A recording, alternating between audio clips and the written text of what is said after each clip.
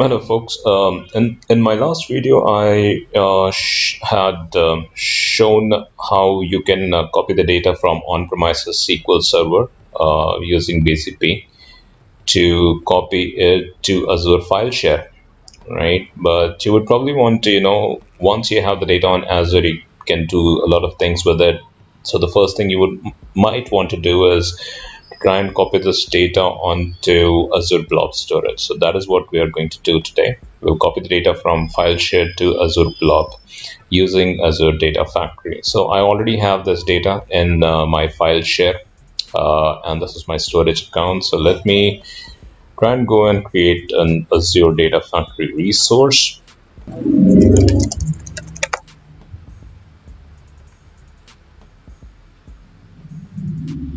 Oh man, seriously. All right, so I was able to define DataFactory. Let me try and create this. Check my resource group. I'm going to change my region to the region where I have my file share. So I'm going to change it to US West 2 and just give a fancy name. It should be a good one, but this is for test purposes. So Azure DF 2020 share 2. Okay. And just you do not want to, if you do not want to have the get configured now, just click on this checkbox. So it is going to skip the get configuration for now. The validation is passed, so let me just create it.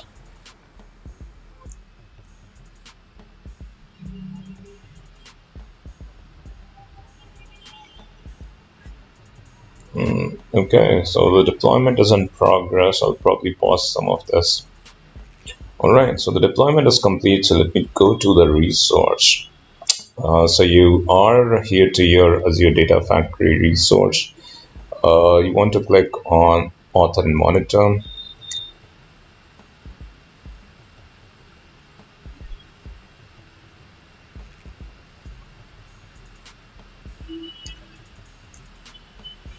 Once you have the screen, you want to actually go through the copy data wizard. Now you can actually go to the Azure DataFactory and create it from scratch, but we'll try and use the wizard so that we do not miss a step. So let's click on copy data, and it kind of creates everything for you in a very systematic way. It'll create the link services, which is the connection, and it will create the data set, which of course is the data set, and it overall it will create a pipeline which kind of creates consolidates everything in one. So I'm going to leave the task name as it is. I'm going to if you want to run this on a regular schedule, feel free to do that. I'm going to check the run once option now. Press next. Here, because your source is Azure file share, that is from where you want to copy the data from. So just going to search for it, and I'm going to create a new connection. And rather, you did not have to search here. I don't know why I did that, but yeah, create a new connection and then search a file here. Azure file storage is your source. Just have a file share source. Yeah, just give it a more meaningful name, something which is more which follows a nomenclature for your project. I'm going to leave the auto resolve integration runtime as it is. Account key, here you've got to give your subscription and your storage account name from which you copy the data, and of course your file share that you have on your storage account. I don't think you need to do anything else. Let's just create. So it's going to create the link service, right? So as soon as that happens, you'll probably see it here. If you have already filtered it for file storage, you'll see your service here. Or you can select it and you can press on next. All right, I think this is the step where you create a data set, and this is the exact location from where you want to pick the data. And your data that you have kept, let me go to your source. Oh, I could have gone there directly, but yeah. All right, so file share. I think one of the things that you would probably have to do, let me just go and show you file share. Right, so this is where your data is. This is the source data set, right? One of the things that I forgot to do, and before we proceed with this particular wizard, is to create a destination where you'll be you'll be saving your data. Now the storage account would be the same. I'm going to store the data within Blob Storage, and for that you would need to have a container. So I'm going to have to create a container, right? So I'm at my storage account, I'm at the container tab, and I'll create a new container, which is container blob, something of that sort, and I'll leave this as it is, no anonymous access, and this container is created. Let me see if I can probably create a folder here as well. So let me just click on upload. I'll probably upload a dummy file and see if I can create a folder as well. So I'll go to advanced. So this is kind of a workaround-ish way of creating a folder. So I'll create a destination data folder, right? And I'll just click upload. So it creates the folder and it also creates my file, right? So I have the destination folder ready. And let's go back to our wizard again. So this is the source data set that we had to select. So we have selected that, choose, and do not have to do anything. Recursively is how you want to have your files from all the folders and subfolders within the data folder to be copied. That is what you want. So we'll click on next. Here you just want to check what kind of format you're actually going to copy, because this is Azure DataFactory, so it kind of creates a file and then writes data within it.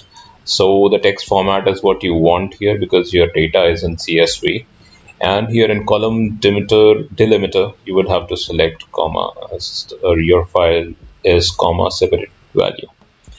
Right, once you have this, I think it'll also check the schema. You can also have the first res header, but here in this case it has not picked the header.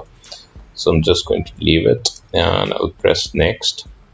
Now we've got to establish a destination link service. So for that, if I create a new connection, and because my destination is Azure Blob Storage, so I'm going to search for Blob and create a linked service there. And let's say Blob destination or something. It's 2020. Okay, let's see if this works. I'm going to select my subscription and my storage account name, and I think that should do it. I'm going to press create.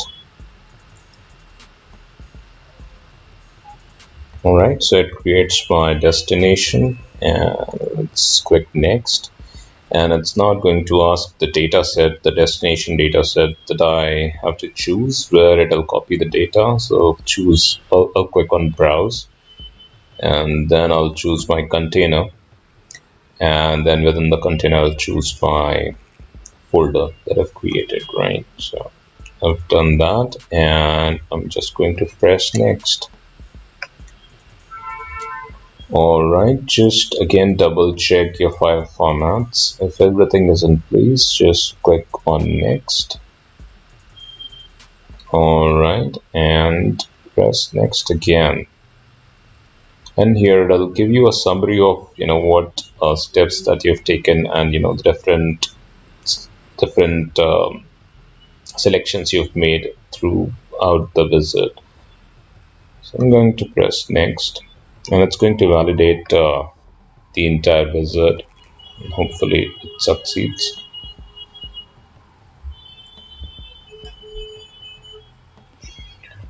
All right, and it'll also run the pipeline as well, because we have mentioned at the start that we'll want to run it once, right? So it has probably run the pipeline as well. So let's go to the monitor tab from here. Let's see. All right, and it says that it has succeeded. So it was a manual trigger and it kind of has succeeded. Let's see.